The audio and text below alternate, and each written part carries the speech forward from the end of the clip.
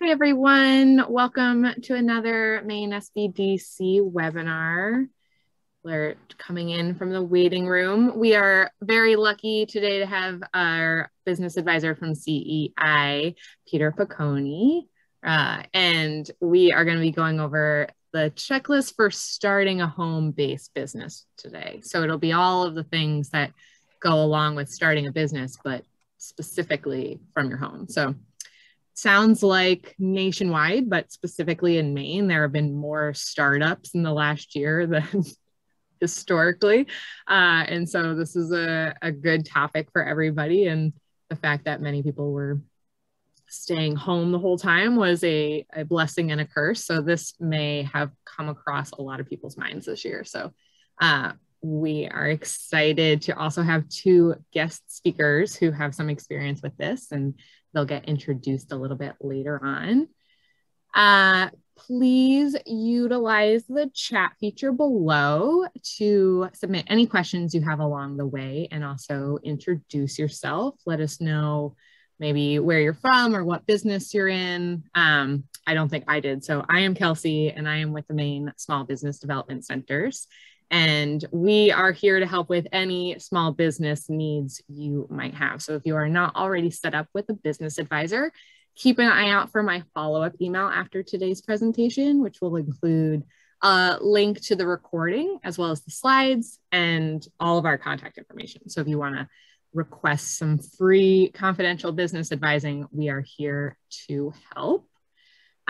Please stay muted throughout the presentation. However, there will be time for Q&A at the end, and we may ask you to unmute yourself at that point to ask any questions.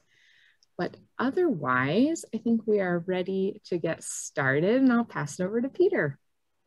Super. Hey, Kelsey, thank you for starting this out and for your help to get this presentation off. But I'd like to thank everyone that joined us this afternoon. This will be a pretty quick ride on my part, but I'm looking forward to telling you all about how to start a home-based business in Maine here specifically a little bit. So this is something that's near and dear to my heart. We moved to Maine probably just a couple of years ago from the West Coast, and I had my own business on the West Coast. So when I moved to Maine, one of the things that occurred to me was everyone had a gig, or a side gig, I called it. So hence the quotes at the bottom here: side gig to big gig, right? So Mainers always have a side gig. You know, they're doing something, but they're doing wood on the side, or hey, they're doing snowplow stuff on the weekends, or hey, I wait tables part-time. So one thing that I love about Maine is they're self-starters, and they're highly entrepreneurial, and they're very resilient. So without further ado, we're going to move forward a little bit. Let me go through just a little bit of housekeeping to start. This is being recorded, but the nice thing about it is I'm going to go through a lot of resources. So I'm going to give you a lot of options. So you'll get a copy of this. It'll be on the YouTube site, but also you'll have a one-pager sent to you that'll have all the clickable links for you. Again, please keep yourself on mute. If you do have questions, which I hope you do, go ahead, put them in the chat, and we'll answer them at the end. If there's some burning question that Kelsey feels like we need to do, she will stop me. And then she'll say, Peter, let's answer this question. This seems to make sense while you're talking about that. So thank you for your support on that part of it. A little bit about myself. I've told you a little bit. I'm a West Coaster, moved to Maine a couple of years ago. But I'm basically an SBDC business advisor, and I work out of the Waterville office in Waterville, Maine. It's housed in the Chamber of Commerce. A little bit about my business background. I'm actually a biologist by trade. I did that for almost 12 years. And then I had obviously a passion for the outdoors. And I started my own business. I was an entrepreneur. I got into fly fishing retail. I was a captain, had 2 boats, had a full retail store, 3,000 square feet, 4 employees, internet site with 5,000 or 6,000 products. I grew that from 0 to over $600,000 in sales. That was over almost 15 years. So that's part of where I come from. I got into business organically. My family had a small business growing up. So that's where I come from a little bit. Hence, that's why the picture shows me with the striper. This is a striper right from Camden here. I am on the coast. That's where I live. We do a lot of our meetings virtual for the SBDC now because of COVID. We can meet you in person, but the bulk of our meetings are virtual right now. It's a little bit about myself. Let me tell you, we have two great guests today, and these are people that I've known, some more, some longer than others, but they're both business owners. One's more recent, one's 5 or 6 years in, but I'd like to thank Tony Small and Sean Manch for joining us today.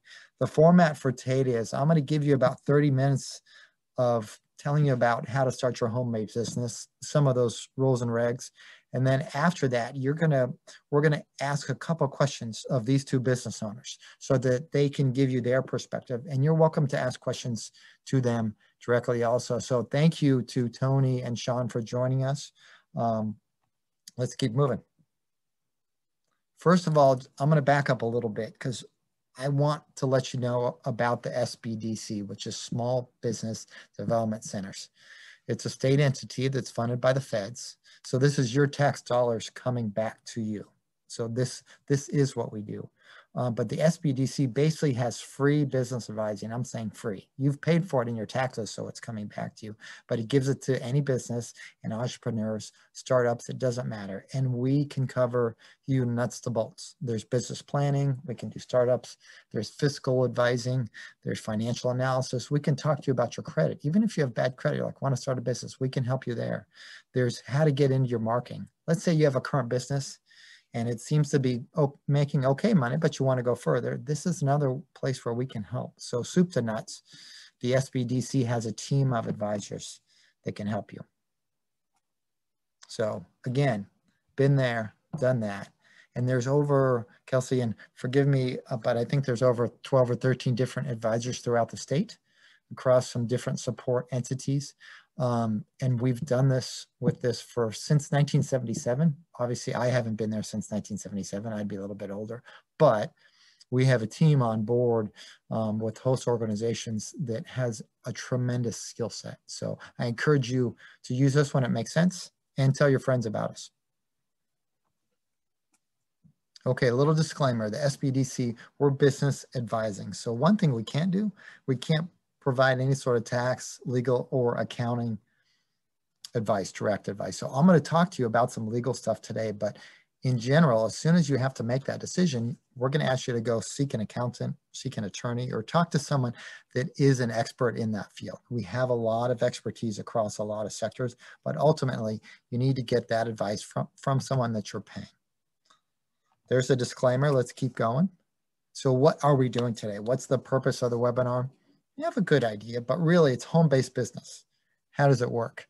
The first thing we're going to talk about from a high level, what's it like to be an entrepreneur? What does that guy look like? Is he good? Is he bad? Does he stay up late at night? Like, how does it work? And then secondarily, what is your thing? What is your side gig that you want to turn into a big gig? You know, like, what is your gig economy, right? How does that work? So we want to know if this is your gig, these are the permits, these are the licenses you're going to have to get. Then we're going to look at your entity. How do you form that? What informs you in that process? How does it work? We're also going to look at the state permits and the local regulations, how that's different, and the best way to source documents for that, and best practices getting into your community, which rolls into social license. It's a big term for us. How do I integrate with my community? And then looking at employees. This is always a thing that people struggle with. At least I did when I had my business. We're going to look at resale certificates and insurance. And then at the end, we're going to get perspectives from two startups, Tony and Sean. All right. So what I'd like to do is just get a sense of who's in the room. And I want to see where you as a consumer is at, or you as a potential business owner. So what I'm going to do is Kelsey's going to start a poll, and the poll is going to ask you this. And this poll will be right on Zoom, so you can click right on it in your Zoom screen. So the question we're going to ask this group is, where are you in the business development process? Where are you at? Are you, I want to start a business, but don't know what type yet? I have an idea, but it's not clearly defined. Or I have an idea, but I'm really not sure how to launch it. Or I have an informal business, but now I want to formalize it. Or last but not least, I've got a side gig that I have confidence can be a full-time gig. So I'm going to let Kelsey start the poll.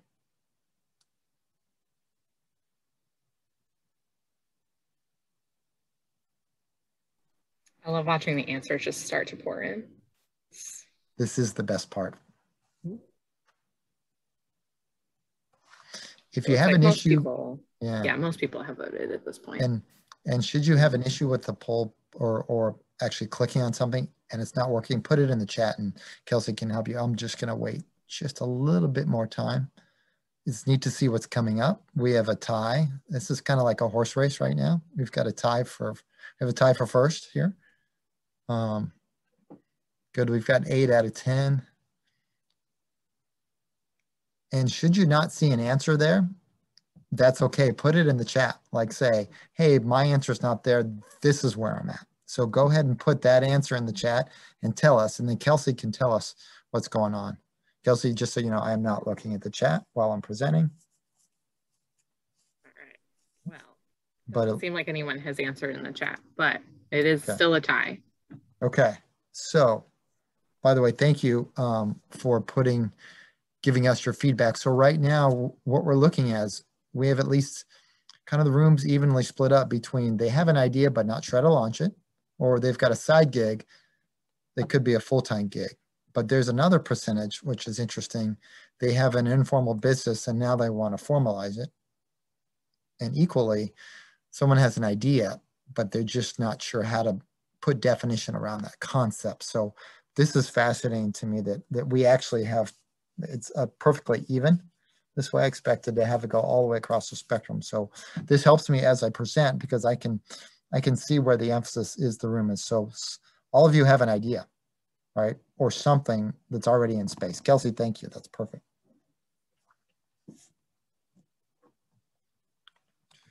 Good, there we go. Okay, so again, thank you for giving us that feedback. We're gonna keep going. Okay. So first, let's start out with why start a business? This gives you tremendous opportunity. You can start to create your own destiny. You can make a difference in your community. When they see you out at 5 in the morning doing snow plowing in your community, guess what? They're gonna look up to you and respect you. So there's all sorts of things that come out of that. Your profits can be more, right? You're gonna be making more money. And guess what? It comes right back to you. There's no employer in the way because you are the employer. You contribute to your society and your community in a way that's impactful. And there's a respect that comes with that. And like myself, you're going to enjoy the heck out of what you do, hopefully, because you've chosen it and you're going to have fun doing it. So what does it take to start a business? But more so, who is that person? What does he look like to be an entrepreneur? How does it work? One of the things we ask in some of our advising is say, hey, are you a self-starter? Are you the guy that actually doesn't call somebody to fix the dryer? They go on YouTube and try to fix it themselves, right? You're that DIY person. You're a self-starter. That's one of the attributes, right? Do you plan and do you organize well? Just so you know, I was not a good organizer. So you don't have to have that skill set. But I want to let you know what I did is I tried to surround myself with people that can help me be more organized. But I was a better planner. You get along with different personalities. This is a big part of what we do. But your job or your business may not require you. You might be in a truck pushing snow, right? Or you might be selling logs, right? Selling wood to people. You don't have to be the super outgoing, forward-facing person. Are you good at making decisions? Some of us are better than others. I know this was a skill set that I grew into. Do you have the physical and emotional stamina to run a business? How does that work? And building on that is the family, right? Some of you might have a family-based business or something where they're integrated. And like, does that work with your marriage and all the other things that come with that? And then can you create the network to help you? This, believe it or not, is last but not least is the most important part. I'm going to talk more about that network as we move on because the team around you is what you build it. You're a sole entrepreneur. You have to build that network. And it starts with a business advisor like myself or someone at the SBDC. So some things you might want to think about before we go down the road, right? There is a chance that you might lose some income, right? Just because it's only up to you. For example, if you're in the restaurant business in the last year, COVID closed down your business for X amount of months, right? You could not have people come in. So you shifted to online sales, but still you would have lost a lot of revenue. It's a thing. You have a risk of losing your investment, right? Or maybe other people that have invested in you. The hours and the hard work can be significant. Can be high levels of stress based on what you're doing. There's responsibility. And if you like that form and that works for you, it sits squarely on your shoulders. Discouragement is part of the deal. And I see this as, hey, you've got something that's in your way. You have to learn to navigate around it. Some people see that as discouragement. I just see that as adapt and improvise, move around that. And a lot of times, if you don't have a gig already that you're working on and you have a full-time job, you probably for the first year will take a lot less money than you want. So if you have kids and family members, you have to create a support network around them.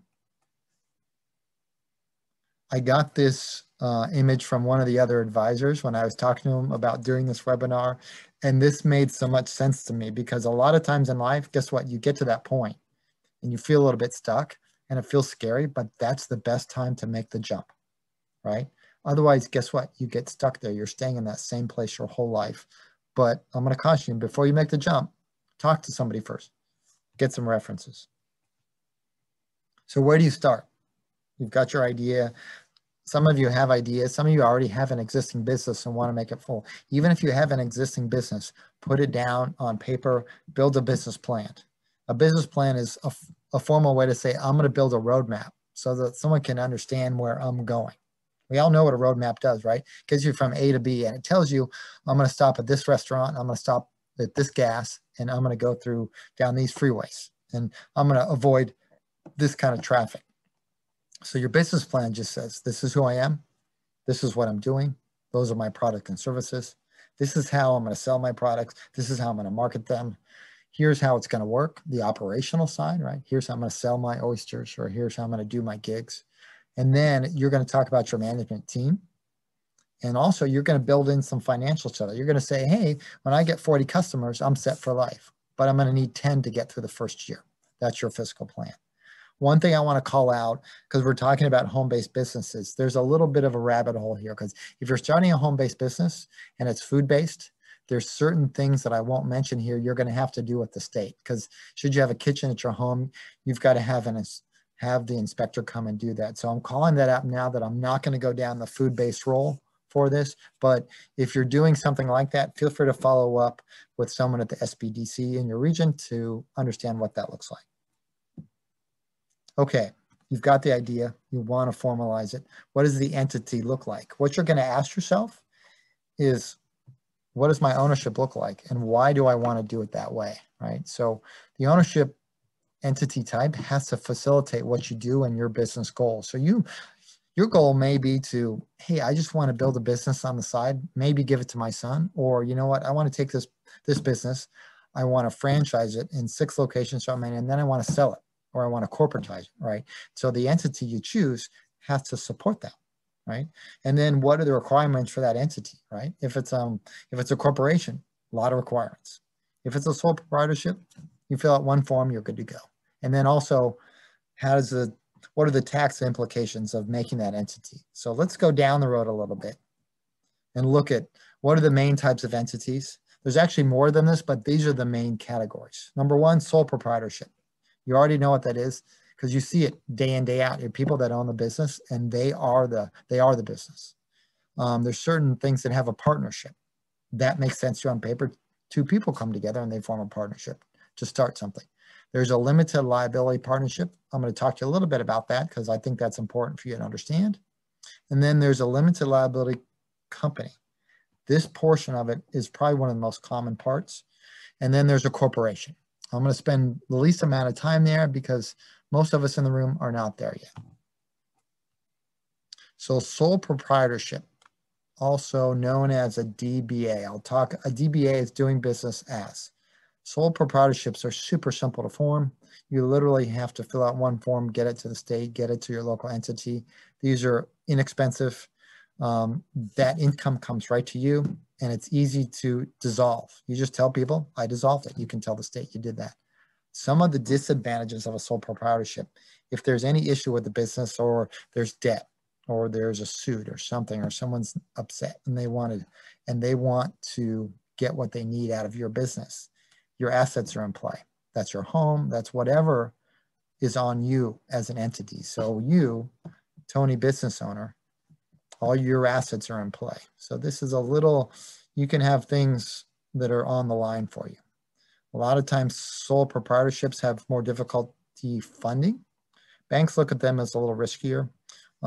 If you have employees, they like things that are a little bit bigger because sole proprietorships can come and go in the blink of an eye.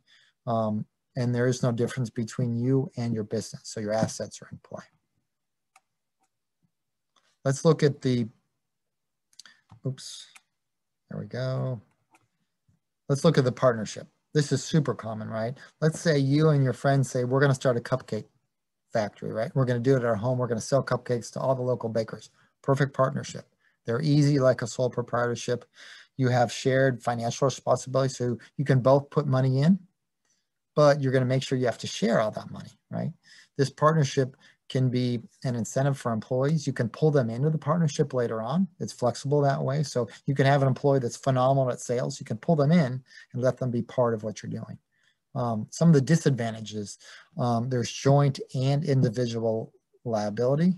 If you do have a disagreement and you can't come to some sort of conclusion on that, how that works, it can stall things in a significant way.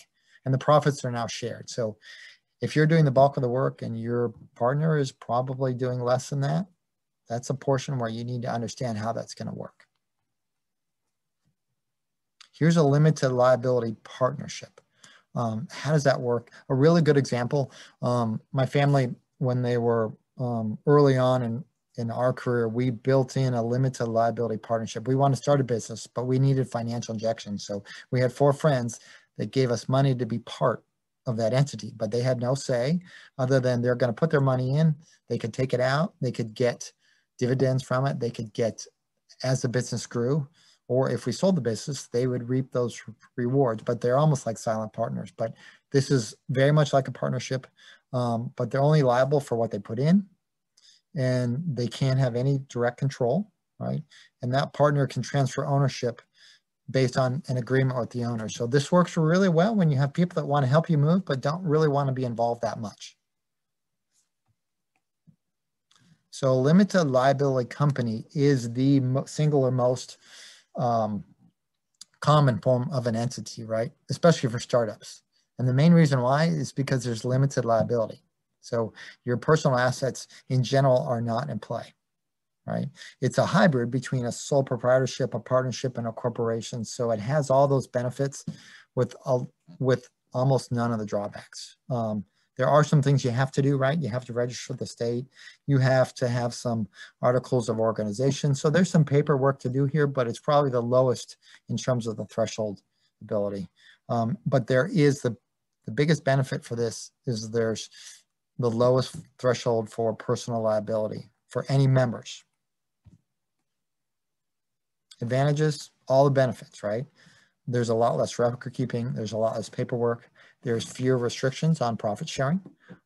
Again, super popular. There are some drawbacks to this. Some of the LLCs in certain states have a limited lifetime in the sense that they have to be reset or restarted. Self-employment taxes can be a huge part of that. Certain professionals, like if you're a doctor, you can't be just an LLC. You have to be what's called a PLLC, which is a professional LLC, which requires that form to actually have liability insurance, and doctors should, or an attorney. So as an LLC, because you have such little liability, people sometimes are less likely to invest because you have less invested in the game. So a corporation, don't hear about this very often. These are S Corps and C Corps are the 2 main types. These are great if you're getting bigger, you have many partners. There's the owners can be separate from their legal liability, like debt, believe it or not. You can sell stock in your company. You can get more capital because a lot of investment people understand this entity well, right? There's well-defined roles. It's very clear what's happening. Drawback here is they're super time consuming. There's a lot of paperwork. No one's going to do this on their own. You're going to have to pay an attorney. There's filing fees every year. Someone has to do your taxes every year. They're going to have to build this into your stuff. You're easily going to spend 2 or 3 times what anyone else would. Let's move on to what I call social license. What does that mean? That's basically to say, how do you integrate into the local culture or that community, right? Do you have a license? You know how when you get a driver's license, when they say, do you have a license now to drive? This is your license to interact well in your community, right? It's called social license. What does that mean? Are you a good neighbor, right? Are you someone people can count on? Are you a good partner in the space? Are you what we call a good actor? Let's look at what that might look like. That little guy on the right is your neighbor, because as soon as you start a home-based business, this is what they do. They poke their head through the leaves and they look at you and be like, okay, why did you put a dog kennel next to my home, right? May not be the best thing to do, right? Let's say you want to do a dog kennel and you're on 5 acres, that's good. But if you're in a smaller community, may not be the best choice for you. So knowing your neighbors and their predilections, what they're about, it's number one, right? Be a good actor in the space. Consider investing time in your community. Be a part of it before you make this decision, so you can understand where your local folks literally live socially. Like, what are they like? Are they registered Democrats? Are they registered Republicans? It's a good way to understand where people lean before you start something like that. If joining things in town works really well, consider aligning your business to what's happening locally. It's very common, because you can get better sales out of that. If you're on the select board already for a local town, guess what? There's your marketing right there. You're already integrated. You can put your social license investments into your marketing plan. One of the biggest social licensings you have to have is with your family, right? If you're married and have a family, your wife's got to be on board. The kids, they might be part of the deal. They might be splitting wood with you on the side. They might be helping you out, right? Get that team on board, because they are now part of your team. Whether you like it or not, you're operating out of your home. So they are now on the team, right? And then if they're part of the team, how do they build the team? Is there operational stuff that they do? What are their duties? Make it clear to your wife you're only going to do things between 8 and 5. Or, hey, I'm going to be snow plowing from 4 in the morning till or whatever hour that storm comes in. So make sure they're on the team by becoming clear in your obligations to your home business and their obligations. So you're going to have a name, of course, right? And most sole proprietorships, they've just put it in their own name. This is Peter Piconi Investing, right? That's easy enough to do. But the first thing you want to do is look and see if that name is taken in Maine. There's a link here for the state site. Go right to that site. Again, all these links will be shared with you in a document we're going to send right to you. So don't worry about writing this down. You can go to that link and you can type your name in and search it, right? And then if that's good, you can register it with the state, get your paperwork, and then you can do what's called a DBA, doing business as, with your local entity. So whatever town you're in, you're going to go get it there. And you can talk to the county office and they'll let you know where to get that paperwork. There's a resource called Business Answers. I'm going to highlight that here in just a sec. Okay, maybe you're not sure, like, you know, I've got this business, but do I need a state license? I don't even know. I have a bakery. What's the state require? There's a phenomenal resource out there called Business Answers. It's under the Maine Department of Community Development, and it's what's called their one-stop licensing center. It's super simple, easy to get to. I'm going to show you what it looks like. So when you click on that link that you're going to get at the end of this webinar, this is what it looks like when you go to the site, and you'll see on the top right here, it says, I want to. You can either start a business in Maine and it'll go through determining what you're going to need, or I'm like, I already have a business. I'm a bakery. What permits do I need? You can search for a specific permit for your business. They have a number, which is phenomenal. You can call them. Be aware with COVID, you know, people are time is at a premium, and actually there's less people working now. So the state itself probably has some limitations here, but you can always send them an email also. Okay, we've looked at the state, right? What do they need? Let's look at the local rules. If you're in a small town, this is actually Camden. This is part of where I live. And Camden has its own select board. They have their own town office.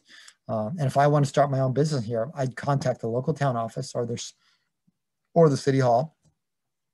And then I would call them and say, hey, I'm starting this business.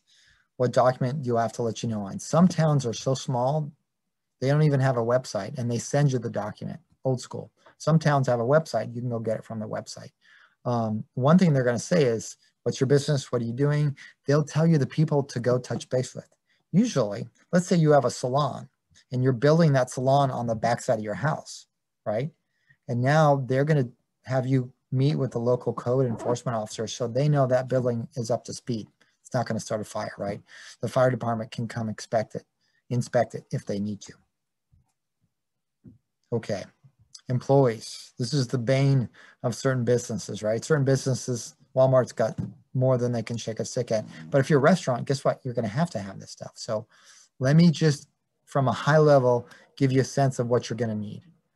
So the business owner, first thing you're going to do is get your EIN. It's your federal employer identification number. That number gets you into the system. You can't have that number. It's like a passport to get into the federal system. Then you're going to come to the Maine state income tax and withholding and register with them. That's going to give you your state registration for tax, and it's going to register you for unemployment insurance. At the same time, you're going to get your workers' compensation insurance, and you're going to go find out where to get your posters, your labor posters. You've probably seen them in the back of restaurants, or some businesses put them out front. They tell the employees, these are the laws at the state and federal level. This is what you're entitled to. There's actually a website that does this. You can order them, and they're all laminated already. From an employee point of view, the things they're going to have to do is they're going to have a withholding certificate. It's called a W-4. They're going to fill that out. You're going to keep that on file. And then they're also going to have an I-9 form, which is their employment eligibility verification form. They're going to fill that out, get that back to you, and you'll do your process with those forms. You're also, when you get a new employee, you're going to report them to the Department of Health and Human Services, and you're going to keep all these documents on file somewhere. So what if you're doing a taxable service? What if you have a product that you have to create taxes on? So the next thing you're going to do is get a sales tax number. So you're going to go to the state and you get a tax registration with the Maine Revenue Services. There's the link there to go get it. It's really simple. You can do the application online, or you can download it and send it in. I encourage you to do it online. It'll be a lot faster. If you are reselling things and you're a wholesaler, buying things at cost and then marking them up and selling them at retail, you can apply for your resale certificate. I want to warn you, these things take 30 to 60 days to happen. So don't expect this to, you're like, hey, I'm going to start tomorrow. Give yourself a little bit of runway to start. And then last but not least, is insurance. Obviously, this is not hard to do. You can contact your local insurance agency. I encourage you to do that. I got my insurance the first time from a national agency. What I realized was it was much more fun and was better fit for me to work with someone locally, because when I did have an issue, I could call them down the block and they would come meet with me. So I'm going to encourage you to use a local vendor if that's the best fit for your business.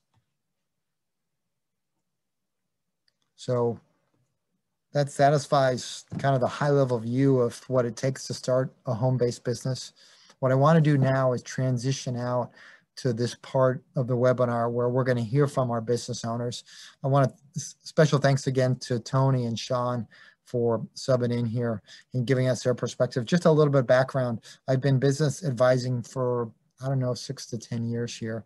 And I've worked with Sean for less than a year, but I've worked with Tony for probably close to 4 or 5 at this point. So I have experience with both of them, but they're going to give you their perspectives from their startups. Tony has 2 businesses. She has a yoga studio, and then she has an aquaculture farm doing oysters. Sean is a professional musician with a side gig where he's doing a recording studio at his home. So they've done some significant work.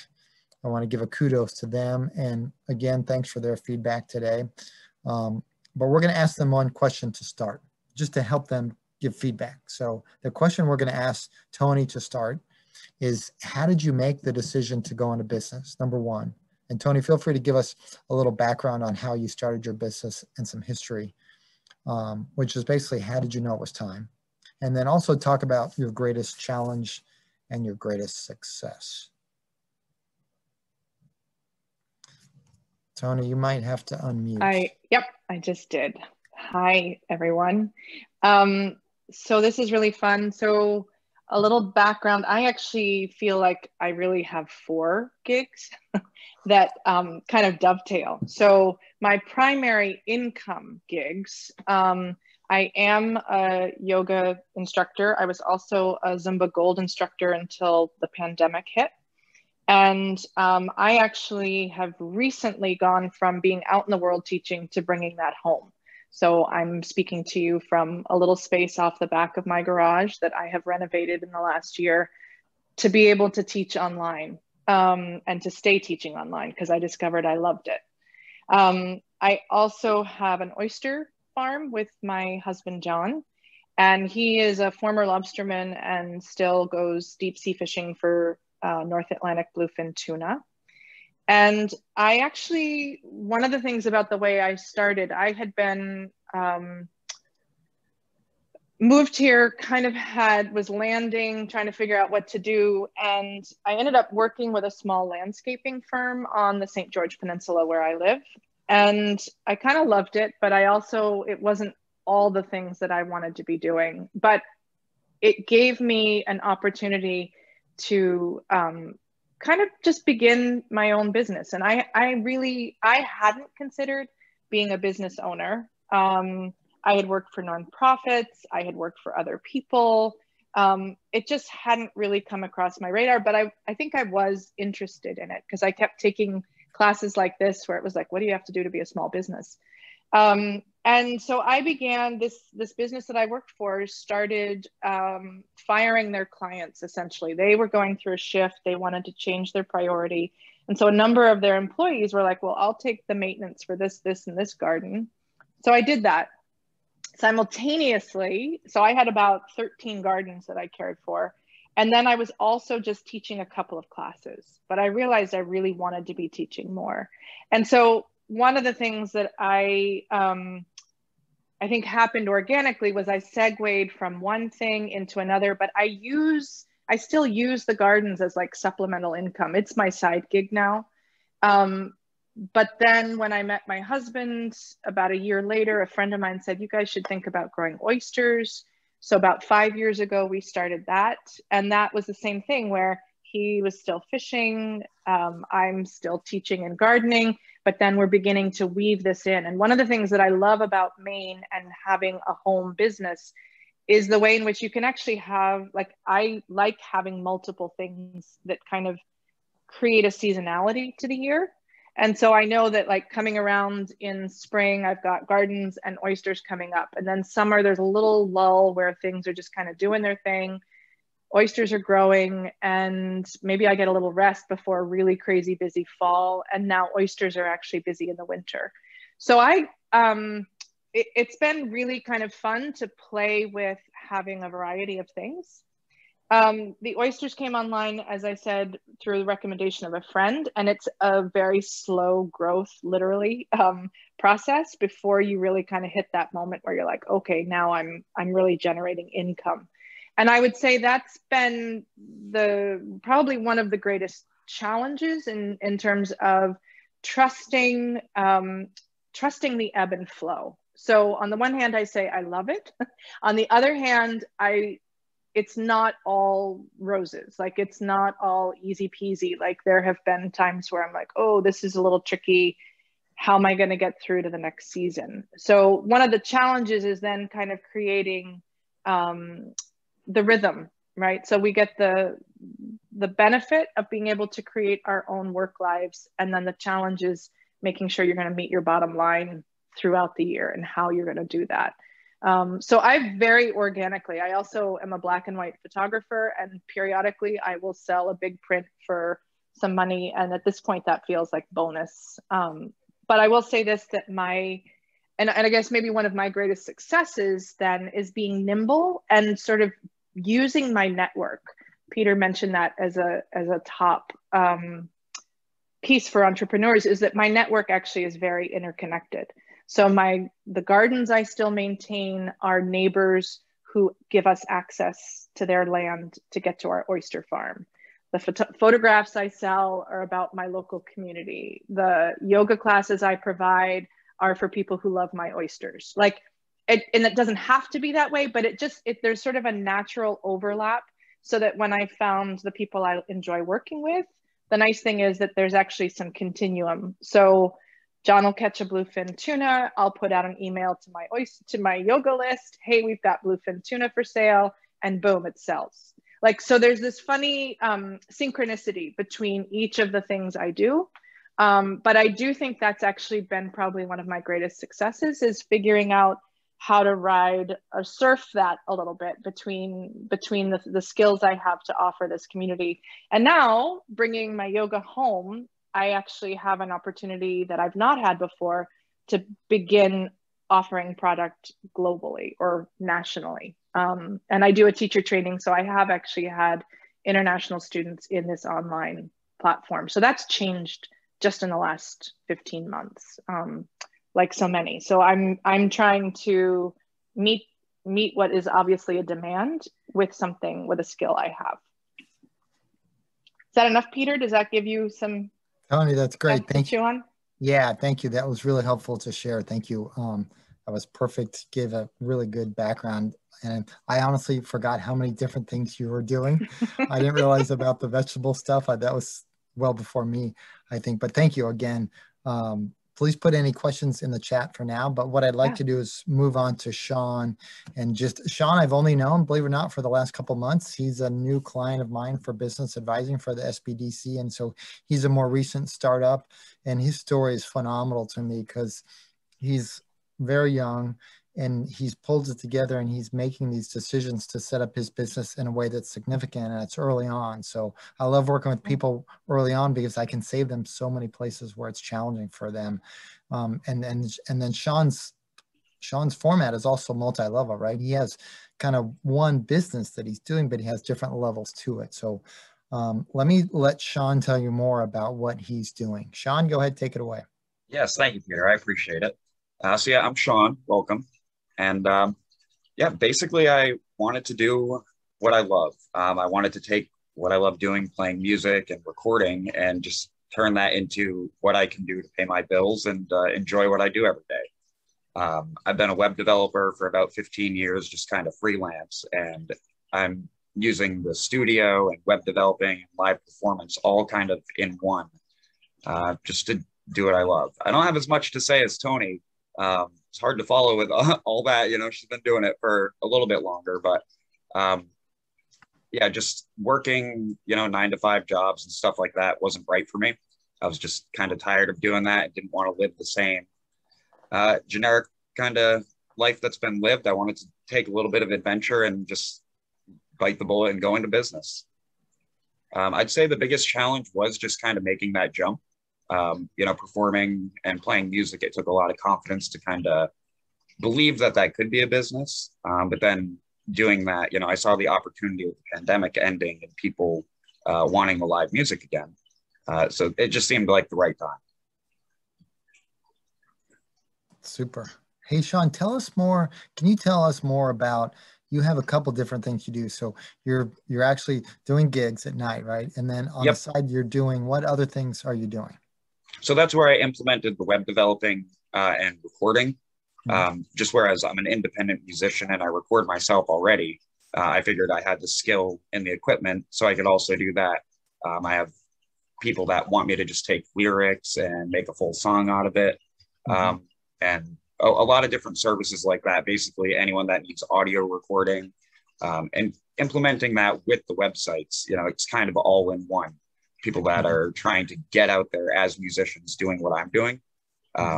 That's who I want to help, just basically help the little guy get out there from the experience that I've had. And then they can record any music they want to do right there in your studio. Yep. Fantastic. Or like people, so like my most recent client, they just a songwriter. So they know that I sing, play all the instruments. So they have just the lyrics and I'm writing that for them. Or if someone has, their own instruments and they want to record it. So it's fun to kind of, like I said, be fluid and adventure with the different possibilities. Super. That's what's fun about it. Yeah. Super. Hey, Sean, can I share one more thing? I want to tell them parts of your story about how you got started and you bought the land and built the house. Is that okay if I share some of that? Yeah, I appreciate it. Yeah. So one of the things that impressed me about people that start their own businesses. They always have the vision and they have the wherewithal inside. They have this drive, or they have the guts, I guess, for lack, and they've got that fortitude, I guess, to do that. So Sean went out and bought a piece of land that was undeveloped, right? And then he lived on it in like a tent, and then built a home that he was going to live in, like a tiny home, like a tiny house, correct, Sean? Yes, yeah. So 8 by 16 feet. So it was definitely a tiny house. So talk about vision and like wherewithal, going, hey, I'm going to do this. But he bought the land, then paid that off, and then built the home that he lived in, and then built on to that as he builds his business out. So this to me is a true form of entrepreneurship, when you're literally building your own home to sleep in, right? Exactly. Yeah, that's definitely been a fun part of the adventure. And just kind of doing it all myself like that, it's given me the freedom to be able to take on starting my own business. Yeah. So I'd say that's definitely the foundation for it. And for this audience, don't feel like you have to go out and do that. So, but make it work for you. So when you do have your idea, make the idea work for you. Like you're like, hey, I'm not going outdoors and not building my own house, but I'm going to get support. So that's where you build the team, right? I want to head back to that part of this conversation, because you're going to feel like you have to do these things on your own. You do not have to do that. But what you do have to do is reach out to people like SBDC advisors, maybe people in your family, maybe bank managers, maybe marketing people.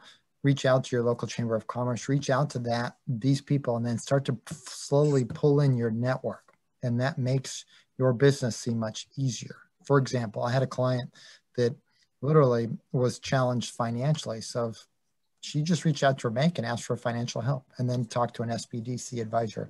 Another one was looking at how to better market her business, right? How does that work? So she went on and took a webinar for how to put your business on Google, right? These are on the SBDC YouTube site. Actually, make sure you go check out the SBDC YouTube site. It has more of the greatest videos, and they're done by advisors just like myself. And they're on topics that like you want to do, like how to network your business, how to do search engine optimization for your website, right? And it's soup to nuts type things.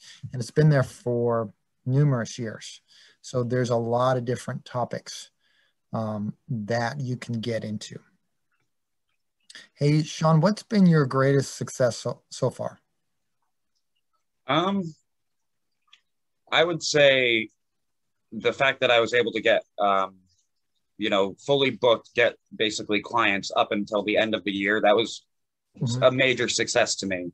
The fact that I have consistent, work starting my own business. And I wanted to mention, that the SBDC has been such a huge help too. I didn't really know anything about trying to start a business or anything like that. I just, saw the online form. So I'm definitely thankful for that, because you guys do have, great advice. Hey, what was most impactful from the SBDC? What part of that process you felt like really got you over the hump? Just having someone there to ask the weird questions, the things that aren't just, generic FAQs and things like that. Being able to have just someone to bounce the ideas off of, is definitely a huge help. Super. Especially just being a single owner LLC, I don't have a partner or anything like that. So it's really just me, and then trying to figure it out from there. So that's definitely a huge help. And that's basically where the jump was. I decided to, get signed up with you guys and, just kind of take it to that next level. Got it. Thank you. Hey, Tony, can I run that question by you? Do you mind telling us what was most impactful for your experience with the SBDC or business advising? I would say, yeah, I'm glad you asked. I would say I feel like it's super helpful for me to have a partner. My husband, John, and I are partners in the oyster farm. So we have like our partnership around like, okay, where do the oysters grow best? When are we going to get that work done? How much money is it going to cost? Blah, blah, blah. All that we can kind of put our heads together. But for me, in my other realms, I'm working solo, and it can be really lonely when you're trying to make business decisions or when you're trying to figure out. And I would say, certainly the accountability has been really helpful, just to be like, okay, this next month I'm going to work on this. okay, next month I'm going to work on social media. Then I'm going to work on, you know, like having some accountability, having someone like Peter, who I meet with once a month, sometimes it's a couple times a month, but just to have somebody there who's looking out for me and holding my feet to the fire, essentially, because you are managing a lot as a solo business person. It's a ton of stuff to kind of make it run smoothly. And I'm probably managing more than I need to be, but it also is like a sort of a rich way to have a life. So I really appreciate the accountability and asking the weird questions. Super. Tony and Sean, thank you so much for giving that feedback. What I want to do now is say thank you to the audience, obviously, and to this group. But if there are any questions, feel free to unmute yourself. You can ask it. Or if Kelsey has any questions in the chat. We do not currently have any questions. So if anybody wants to take the mic over, feel free. I will say thank you to all of you for joining, all of our participants, all of our viewers, all of our hosts. We love hearing that kind of feedback about your experience working with a business advisor, and it's always reassuring as someone who's starting a business, like, who are these kooks? What are they selling? You know, like, are we legit? And so I love to hear, see some businesses who have actually worked with us, as it all applies to new businesses coming out. I don't see any questions coming in, but like I said, feel free to plug those in the chat. It is almost 4 o'clock, so we want to be respectful of our time. Looks like, see, Sean, he knows how to do YouTube. He knows, yeah. Yeah, I don't know which side it's on, but fine. Everybody sees it differently. So some people are like, why is he pointing at Peter? Hey, and I want to point out for the folks that are in our audience that these are the links for the resources. You're going to get this in a document, but there's a link for the Maine SBDC. Anything I talked about today is in the business startup checklist. That is on the SBDC site. You're going to get this sent to you. That's your lovely gift for participation. No chocolates in there, unfortunately. If you want to register for advising, it's actually done by region. So there's a link to go do that. My information is right down below. There's my name, there's my email address. So feel free to reach out to me in person for any questions. And then that gives us everything you're going to need to get started. And I just want to wish all those that are in the audience best of luck, and make sure to keep building that network. Yep, and I will send out a follow-up email probably tomorrow morning that will include a link to the recording and the slides, which will include all of those links. Everyone's just saying thank you in the chat. Someone said they had no idea that the SBDC existed, so this feels like a win today. So good job, everybody. Thank you for including me. Yeah, thank you for joining. you.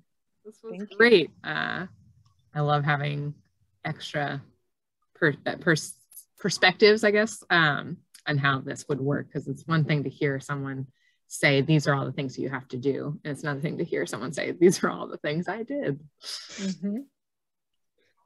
Awesome. Well, mostly just compliments coming in. I don't see any other questions, and I want to be respectful of everyone's time, so we will call it an afternoon. But thank you all so much for joining. We'll see you next time. Bye, everybody.